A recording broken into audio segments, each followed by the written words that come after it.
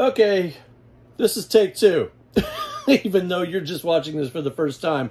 I'm Steve from the Whiskey Hideaway, and believe it or not, I just popped the cork on this. Unfortunately, I forgot to hit record on the damn camera. But hey, such is life. But anyway, the bottle that I popped the cork on, which I have a nice little pour here, have not tasted it just yet, although I know what this tastes like because I've had the bottle before. I just never did a review on it for some strange reason, and that is Eagle Rare 10-year. And this is a great bottle. It's 45% ABV and made out of Buffalo Trace Distillery in North Carolina. It's a little bit hard to get, just like Buffalo Trace products are around here. But managed to get my hands on this bottle about a month ago, and I'm just now popping the cork on it. So, yeah, let's have a little taste, shall we? On the nose, it smells a lot like the Buffalo Trace does.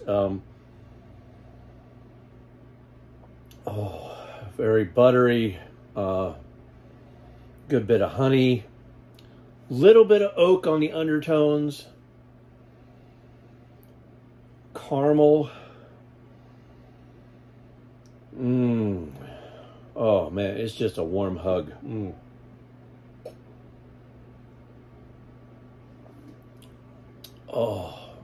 That's just golden. This is golden. I'm not even going to go into the flavor profile because it's your quintessential bourbon notes, and it's just such a well-balanced whiskey. There's no reason anybody should not like this, honestly. Honestly. Is it super complex? No.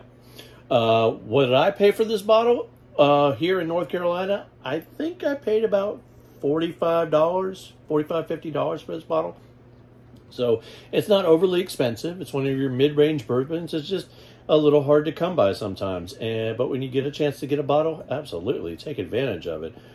This stuff is, it's cash money in a bottle.